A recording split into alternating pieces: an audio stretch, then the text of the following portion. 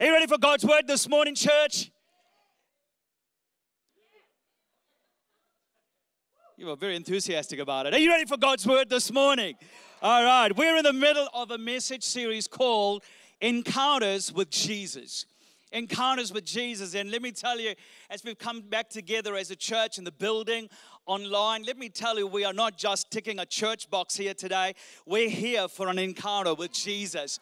Over the last few weeks, we've been looking at different people who had significant encounters with Jesus, and as a result, their life has never been the same again. And today, we're going to continue to look at another group of people or another person in the Bible who had significant encounters with Jesus. In the Bible, in the book of John chapter 6, we read about Jesus feeding the 5,000. This was one of Jesus' well-known miracles in the Bible, recorded in the Bible. Here is a group of people, thousands of people gathered to hear Jesus preach and teach and perform miracles. I love this about Jesus. Everywhere he went, multitudes followed him. They were drawn to his teaching. They were drawn to his miracles. Here they were, Jesus been teaching and preaching for a long time, and people were starting to get hungry. In many ways, in other words, Jesus was, preaching for a while, and they were starting to get hungry. And the disciples were like, hey, how are we going to feed this crowd? Because there's a lot of people here. They did their calculations, they did their projections, and they looked at the budget and they were like, there is no way we can feed a crowd this size. All they had was a little boy's lunch, some bread and fish. And we know the story. They gave it to Jesus, and Jesus multiplied it, and thousands of people were fed. Can I tell you, there's a story, there's a powerful miracle. When you place what you have in the hands of an almighty God, miracles happen. So don't worry about what you don't have. Step out with what you have. So they stepped out with what they had, and they gave it to Jesus, and he fed multitudes of people. In fact, there were leftovers. Then we read something very interesting in verse 22. We find the next morning the crowd gathering again looking for Jesus. They were really impressed by what he did yesterday. Here they were looking for their next meal ticket. They were like, hey, Jesus, where are you? Can you do this again? They're looking for an encore performance. Eventually, they realized that Jesus and the disciples had crossed to the other side of the lake, so they start looking for Jesus. So by the time they caught up with Jesus, they are starving. They missed their breakfast. Now they're like, Jesus, what's on the menu for lunch? I was having lunch with a group of people the other day, and I don't know if you've ever done this. Have you ever noticed sometimes when we're hanging out with people, you're having lunch and then you're talking about your next meal? Very strange. You're having lunch and you're talking about dinner. I was like, what's wrong with all of us? So here they missed breakfast, and they're like, Jesus, what's on the menu for lunch? Come on, do something. And then Jesus said this to them in verse 26, John 6, verse 26 in your notes on the app. Watching online, piece of paper, you're in the building, whatever. Most important thing in your Bibles. Jesus answered, you've come looking for me not because you saw God in my actions, but because I fed you, filled your stomachs, and for free. Jesus knew that these people, they had gone to all the trouble and effort and sacrifice to get here, not because they were following him. They simply wanted free food. They weren't looking for Jesus. They were looking for their next meal. He knew they were fans, not followers. Was it Jesus they wanted, or were they more interested in what he could do for them? Sometimes we come to church and during worship and during the message, whether you're watching online, but sometimes we need to ask ourselves, am I following God? Am I pursuing God, or am I pursuing the blessing or what he can do for me? See, listen to what Jesus said to them in verse 35. Jesus replied, I am the bread of life. Everybody say bread of life. I am the bread of life. Whoever comes to me will never be hungry again. Whoever believes in me will never be thirsty. So Jesus is saying, hey guys, you want to know what's on the menu? Me. Me. I am your lunch. You need to make a decision. Do you want me, or do you want what I can't give you food right now? Are you hungry for me, or are you hungry for something else? And that is a decision that you have to make. Can I tell you, in the times that we are living right now, all of us have to ask this question. Am I following him? Am I hungry for him? Or am I hungry for what he can do for me? And look what happens in verse 66. John 6, verses 66 to 67. It says, at this point, many of his disciples turned away and deserted him. Then Jesus turned to the 12 and asked, are you also going to leave? In fact, many people walked away when they realized he wasn't going to give them free food. They walked away. They took off. Here's the truth. Jesus, it wasn't the size of the crowd he cared about. It was their level of commitment. It wasn't the size of the crowd. Jesus wasn't after a crowd.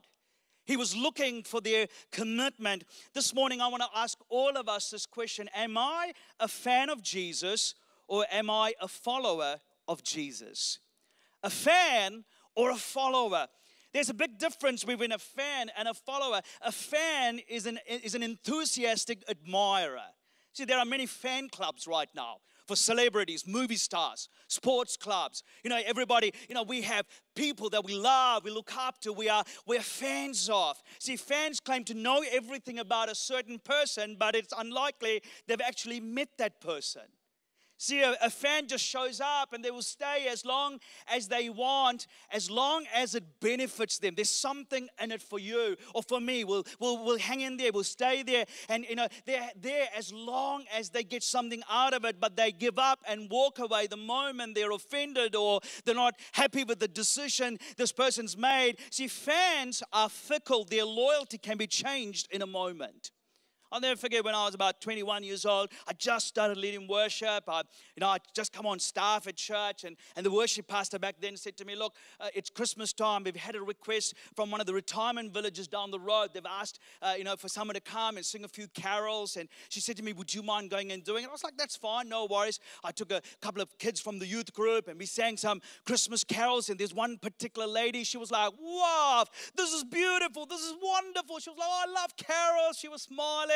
Afterwards, I said to the youth group, hey, let's all go around, shake hands, and say Merry Christmas. So I remember going and shaking this hand, a lady's hand, and just saying, hey, Merry Christmas. She was like, oh, you weren't my cup of tea. I really didn't like that. I was like, but during the singing, you were like, wow, this is amazing. She was like, no, I've changed my mind. She was like, I've changed my mind. No, you guys are not my cup of tea. I'm glad it's over. See, fans are fickle. And then she said this to me. I don't know what she was thinking. She was like, can you talk to the management and get them to change my carpet for me? I was like, I don't work here. So immediately, I was no longer needed. Next year, I was not available. I'm so sorry. I've got demands now. I've got expectations. But anyway, different story. But what I'm trying to say is, fans are fickle. Listen to Jesus. This happened to Jesus. 1 minute they were saying, Hosanna, Hosanna, Hosanna to the King. They were waving palm branches. They took the clothes and they put it on the ground and they worshipped him. And then next thing they're saying, crucify him, crucify him. Can I tell you, don't live for the applause of man. Live for an audience of one. So fans are fickle, but a follower, on the other hand, puts that one person above everything else and, in fact, shapes their whole life around that person. That's why I love when Jeff came up for a crunchy celebrating 50 years with Jesus. Can we give God praise for that? Let me tell you, that's an amazing thing to celebrate. You can't just be a fan of Jesus for 50 years. The followers, they put Jesus first. The disciples, they left everything to follow Jesus. Jesus said to the disciples, come, follow me. They left their families, their jobs, everything that they owned, and they followed him. Write this down. Fans know about Jesus. Followers get to know Jesus. Fans know about Jesus. Followers get to know Jesus. Fans put their focus on the outward appearance. They want to look the part. They want everybody to know, hey, I'm a fan of this person or the sports team.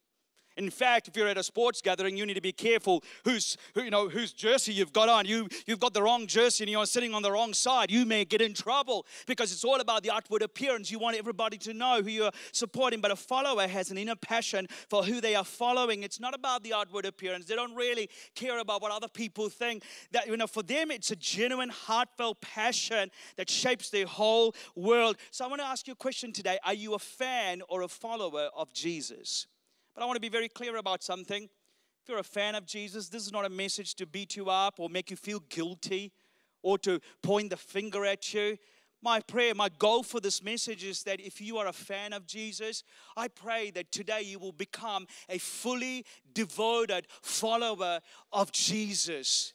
Why? Because that's where real life is found. Every single one of us, fan or follower, needs to be intentionally always be evaluating our relationship with Jesus. Why? Because we're only as good as our relationship with Jesus. So this is not a message to pull anyone down. This is a message to help people become a fully devoted follower of Jesus. Maybe you've been walking with the Lord for a long time. Maybe your relationship with Jesus has become stale. And I pray that through the power of the Holy Spirit, God will refire you this morning to keep going and to keep pursuing Jesus. But in order to do that, there are 4 questions that I want us to look at this morning.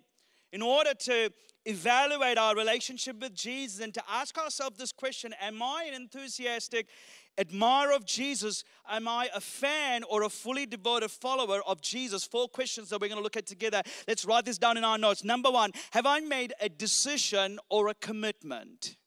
Have I made a decision or a commitment? It is a decision or a commitment because there's a big difference. A decision to believe in Jesus without a commitment to follow Jesus only makes me a fan of Jesus. A decision to believe without a commitment to follow only makes me a fan of Jesus. You see, a commitment to follow Jesus means change. You know, I'm no longer the same person I was before I met Jesus. Let me tell you, I can't follow Jesus and stay the same. I'm all in. My life is no longer mine. I belong to Jesus. Listen carefully. There is no forgiveness without repentance. There is no salvation without surrender. There is no life without death. There is no believing without committing. Is it a decision? Or have I made a commitment? And I want us to look at an amazing story in John chapter 3. We read about a man named Nicodemus. He was a well-known religious leader.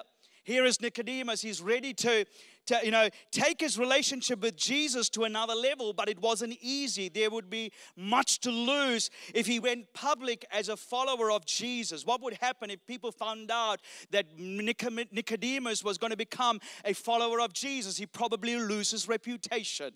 He would lose his position as a religious leader.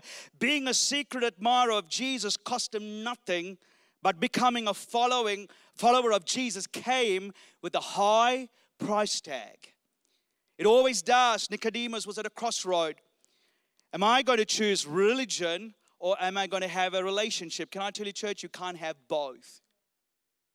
You need to make a decision. Do I want religion or do I want a relationship? There's no way for him to become a true follower of Jesus without losing his religion. Can I tell you, religion will always get in the way when you want to become a fully devoted follower of Jesus. Let's look at the story. John 3 verses 1 to 2. There was a man named Nicodemus, a Jewish religious leader who was a Pharisee.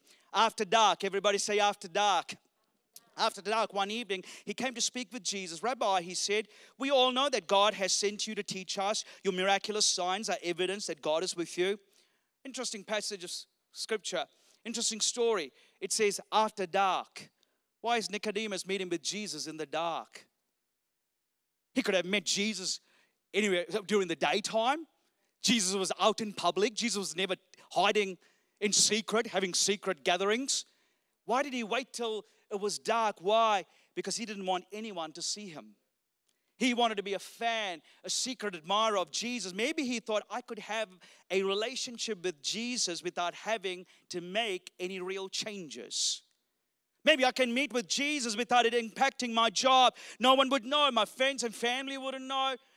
Doesn't muck things up. Doesn't rock the boat. Jesus, let's just keep this between you and me. Let's just keep it private. Let's not disrupt my comfortable, established life. Hey, let's just do this quietly with no disruptions. Let me tell you, that's what a secret fan would do. Fans are happy to follow Jesus as long as it does not require any significant changes or implications in their life. You see, many people don't mind Jesus making minor changes in their life. But can I tell you, Jesus didn't die on the cross to make minor changes in our lives. No, He wants to turn your life upside down, inside out. He wants to change us. See, when you encounter with Jesus, you're never the same again. Often we say, Jesus, I don't mind you doing some touch-up work. Just touch-up work here and there. Let's not mess things up. Let's just touch up work. Can I tell you, Jesus wants to do more than touch up work. He wants to do a complete renovation. So often we say, Jesus, it's okay. Just do a little bit of makeup here and there. Just touch up here and there. Right. No. Jesus wants to do a complete makeover. We think, Jesus, that was a good message. Yeah, just a few decorations here and there. No. He wants to do a complete remodel. He wants to change us from inside out.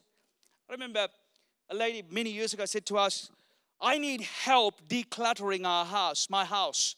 There's a lot of stuff in my house. Can you please help us? I was like, cool. Shaz and I showed up. We were like, okay, what needs to be taken? What needs to be put in the rubbish bin? So we would take up some old boxes. And she was like, oh, no, not that box. No, please. Leave that over there. No, not that one. I was like, okay. What about this box? Oh, no, not that. A chair with 3 legs. What, can we throw this? Oh, no. No, you can't throw that. But can we empty the fridge? Oh, no. I got my dinner last night and everything. Oh, no, you can't. I was like, what do you want to throw? Is there anything you want to throw here? She was like, not really. Not really. I was like, then what are we trying to do here? See, sometimes we do that with Jesus. Jesus, you can have that, but you can't have this. Oh, God, I agree with this part of the Bible, but I don't agree with that part of the Bible. Jesus, you can have access to that area of my life, but not this. Can I tell you, Jesus doesn't want to just inspire us. He wants to transform us. What are some areas in my life, in your life right now, that we haven't given Him access to? John 3:3, Jesus said to Nicodemus, I tell you the truth, unless you are born again, you cannot see the kingdom of God. Jesus makes it very clear to Nicodemus, it is not your religious acts, it's not your rules and regulations. They are not the measurements. Instead, Jesus said, you must humble yourself and be born again in a whole new way of life. Jesus didn't want Nicodemus to just stay a fan. He wanted to become a follower of Jesus. He didn't want him in the dark during nighttime. Jesus wanted him during the daytime as well. In other words, for today, for all of us, Jesus didn't want Nicodemus just on a Sunday. He wanted him on a Monday, Tuesday, Wednesday, Thursday, Friday, Saturday. Is it a decision or is it a commitment? That's a challenge for all of us. Many make a decision to believe in Jesus without making a commitment to follow Jesus. Let me tell you, Christianity is more than a decision. It is more than a verbal acknowledgement. It's more than just raising our hands at the end of a message and praying a prayer, even though that is absolutely important. Jesus is looking for more than words of belief. He's looking to see how these words are lived out in our lives. To truly believe is to follow. At the end of the message today, just like we do every Sunday, I'm going to give you an invitation to put your hand up and say, yes, Boyd, I want to surrender my life to Jesus. I pray that today you need to make that decision that I'm no longer going to be a fan of Jesus that is just believing, but I'm going to become a fully devoted follower of Jesus.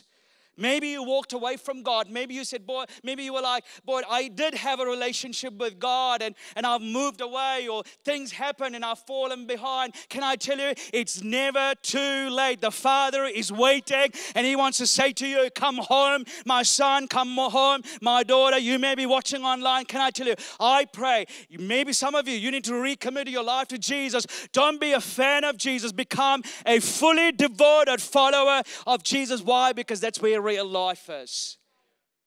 Have I made a decision or a commitment? Number 2, do I just know about Jesus, or do I really know Him? Do I just know about Jesus, or do I really know Him? See, fans can confuse knowledge for intimacy. They don't recognize the difference between knowing about Jesus and truly knowing Jesus. Fans know about Jesus. Disciples, followers get to know Jesus. When the Bible uses the word know, it means more than knowledge. Listen carefully. Reading about swimming doesn't make me a swimmer. Watching YouTube about swimming doesn't make me a swimmer. You know, you've got to get in the water and start swimming. Just knowing about Jesus is not enough. You've got to spend time with him. See, a lot of Pharisees, they knew about Jesus, but they didn't really know him. And in Luke chapter 7, Jesus said this to the Pharisees. One of the Pharisees asked Jesus to have dinner with him. So Jesus went to his home and sat down to eat. When a certain immoral woman from the city heard he was eating there, she brought a beautiful alabaster jar filled with expensive perfume. Then she knelt behind him at his feet, weeping. Her tears fell on his feet. She wiped them off with her hair. Then she kept kissing his feet and putting perfume on them. When the Pharisee who had invited him saw this, he said to himself, if this man were a prophet, he would know what kind of woman is touching him. She's a sinner. So I read that story. I had to stop and ask myself, who am I in that story? Who am I in that story? Ask yourself this question. Who am I in that story? When was the last time I had an encounter with Jesus? When was the last time I poured out my heart to him? When was the last time tears streamed down my face as I expressed my love for God? When was the last time I demonstrated my love for him with reckless abandonment? I said to a group of pastors, I no longer want our pastors and leaders and our staff, anybody walking with the Lord. I don't want to go to a worship gathering. I'm actually there singing the songs, but I'm thinking about the sound or the overhead projector or this or that, and I'm distracted by what is happening on the outside. No, I want God to change me from the inside out. I don't want to just read the Bible and I'm like, oh, that's a good sermon that we'll preach for Sunday. That's wonderful. No, I don't want to just read the Bible and go like that. Why? Because that's just words. When I read the Bible, it needs to go from there to here and to there. Why? Because if it just goes from here to there, it's just words. But when you read and when it goes into your heart and you live it, let me tell you, that's the best message ever preached. The ones that we live out. When was the last time we spent time with Jesus where we had an encounter with him? Number 3, am I following Jesus or am I simply following the rules? Let me tell you, Christianity is about a relationship. It's not about a performance. It's about a relationship. During the week, as I was preparing for this, I came across a story of this man named Matt Emmons.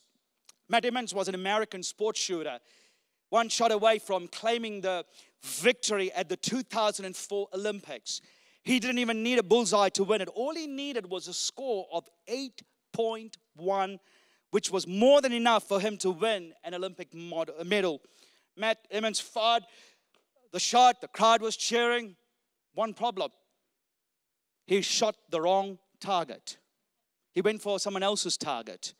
And he missed out, and instead of winning the gold medal, he actually ended up in 8th place. Can I tell you, that's what religion will cause you to do. Religion will cause us to go for the wrong target. If you ask a lot of fans, are you a fan or a follower of Jesus? A lot of people would say, oh, I'm a follower of Jesus. When you hear that, it's not a question of they're following hard, but here's the problem. They're not following Jesus. We're following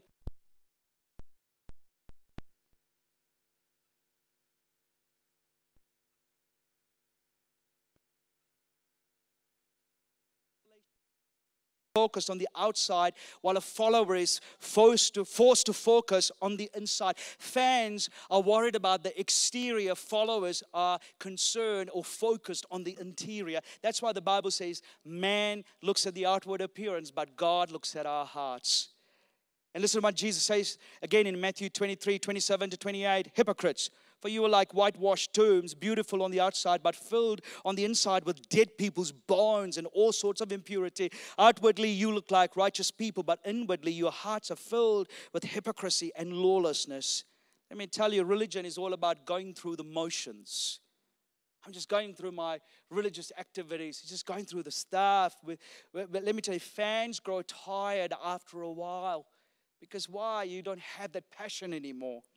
Religion is more focused on the outside than the inside. Religion forces you to choose law over grace, guilt over grace. Religion will point you to the wrong target. Maybe you're here today and you're like, boy, I'm a fan of Jesus. I'm tired. I'm exhausted. This is what Jesus is saying to you today. Matthew 11:28-30. Are you tired? worn out, burnt out on religion, come to me. Get away with me and you'll recover your life. I'll show you how to take a real rest. Walk with me and work with me. Watch how I do it. Learn the unforced rhythms of grace. I won't lay anything heavy or ill-fitting on you. Keep company with me and you will learn to live freely and lightly. Can I tell you, if you're tired and exhausted of religion, here's my encouragement to you. Stop living according to the patterns of this world. Start living according to the rhythms of His grace. Jesus is saying, come, come, come. It's about a relationship. If I could ask Duncan to join me on the keys, please. Number 4, am I a self-empowered fan or a spirit-filled follower? Am I a self-empowered fan or a spirit-filled follower? Listen to what the Bible says in Acts chapter 1, verses 8 to 9. But you will receive power when the Holy Spirit comes upon you, and you will be my witnesses, telling people about me everywhere in Jerusalem, throughout Judea, in Samaria, and at the ends of the earth. After this, he was taken up to a cloud while they were watching, and they could no longer see him. Can I tell you, if you're a fan of Jesus, eventually you will run out. Eventually you will get burned up. But if you're a follower of Jesus, this is what He's promised us, His Holy Spirit. He gives you supernatural strength and the power that you need. I'm going to close with this story. Maybe I may have shared it before. I'll never forget one time we were driving and the petrol light came on. And Shane said to me, Boyd, we should pull over and fill up. The petrol light's on. I said, Shash, don't you know that if the petrol light's on, you can go on for another 22 Ks? She's never heard of it. She was like, boy, there's mobile. We should stop. I'm like, nah, we'll be fine. Be a man of faith. Every petrol station, she was like, come on, we should go. I was like, oh, we'll be fine. 22 Ks. We'll be fine. And the car stopped. I was shocked. I was like, that wasn't 22 K. I was embarrassed to get out and carry the petrol can down the street because the church was just around the corner. I was like, people can see. So we had to ring Pastor Haley Barrett to come and give us some petrol. And now there are people here today, petrol lights on, spiritually. We think, I'll be fine. I'll be fine. I just keep going. Let me tell you, that's what religion will tell you to do. But today God is saying, come, come, come. That's an invitation. While every eye closed, every head bowed, today, if you're burned on religion and you're saying, Boyd, I want to become a fully devoted follower of Jesus, I want to give you an invitation this morning. The Bible says sin separates us from God. But here's the good news. Jesus came and He died on the cross to break that barrier, to get rid of sin so that you can have a relationship with Jesus. I want everybody in this room and watching online for a moment to stop and to reevaluate your life. Am I a fan or a follower? I pray that today you're like, Boyd, I want to become a fully devoted follower of Jesus. I want my past forgiven. I want my future secured in Jesus. The Bible says, for the wages of sin is death, but the gift of God is eternal life. Jesus took your place. You can't save yourself. The church can't save you. Only Jesus can save you. If you're here today, and in a moment I'd love to lead you in a prayer. I'm going to ask every single person in this room to pray this prayer after me. Online, you can pray this prayer with me. Repeat this prayer wherever you are. I want you to pray this prayer from the bottom of your heart where you're saying, Jesus, I believe in you. I want you in my life. I'm making a commitment to follow you. Come on, let's pray this prayer all across this room. Everybody online, let's pray it out nice and loud. Dear Jesus, I confess I'm a sinner in need of a Savior. Thank you for dying on the cross for me. I declare you're the Lord of my life. I invite you into my life. Change me from the inside out. I believe in Jesus. Amen. Friend, if you prayed that prayer, I'm going to ask you to do something very bold. I want you to quickly put your hand up, and it's not just a religious thing that you're doing, but today what you were saying is, Boyd, I'm no longer a fan I'm no longer meeting with Jesus in secret. Today I'm publicly acknowledging that Jesus is the Lord of my life. He is the Lord over my life in every area of my life. Let me tell you, every time a hand goes up, there's a party happening in heaven. So watching online, you go ahead and press that button that will pop up in a minute. But if you're in the room, I want you to quickly put your hand up. That brother's already putting his hand up. Wherever you are, you put your hand up. 1, 2, 3. Come on, let's celebrate. Yes, over there. Anyone else? Yes, over here, over there. Come on, let's celebrate every person who's saying yes to Jesus. 2 things I want you to remember. If you said yes to Jesus, I want you to go ahead, text the word yes to 4040. Somebody will get in touch with you.